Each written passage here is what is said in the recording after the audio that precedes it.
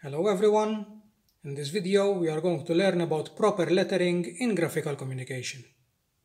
We should always write neatly, but since graphical communication is a visual subject, it is more important so that our work is presentable.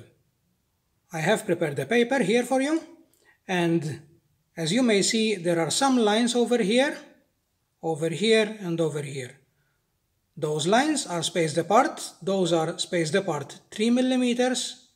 Those are 4 millimeters apart, and those are 5 millimeters apart.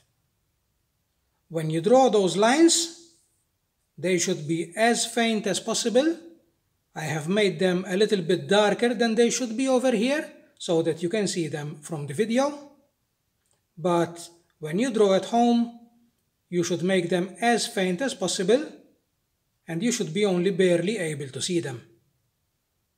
Now those lines I am going to use as guides. It is up to you to pick your preference, if you prefer the 3 millimeter lines, if you prefer the 4 millimeter lines, or the 5 millimeter lines. Some teachers have their own preferences, but if they do not, then you can use any of those three. Now in order to write, we should write block capital letters and with no fancy stuff. So that's an A over there.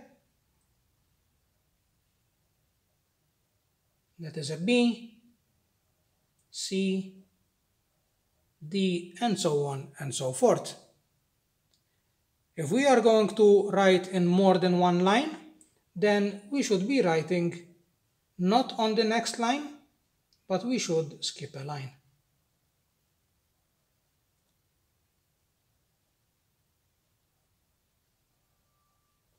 And over here as well, always skip a line. 1, 2, 3, 4. Now this is correct. This is also correct over here. A, B, and this is the 5 millimeter lines.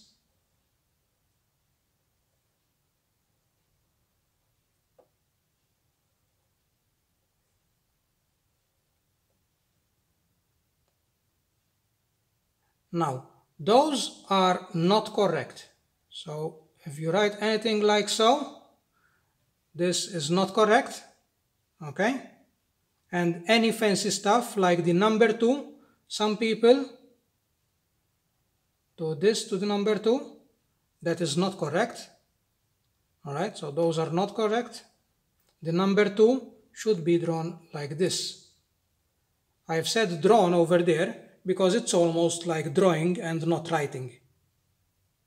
You can practice your lettering by writing the whole alphabet a couple of times and the numbers from 1 to 10. We will be using lettering to label items in our drawings.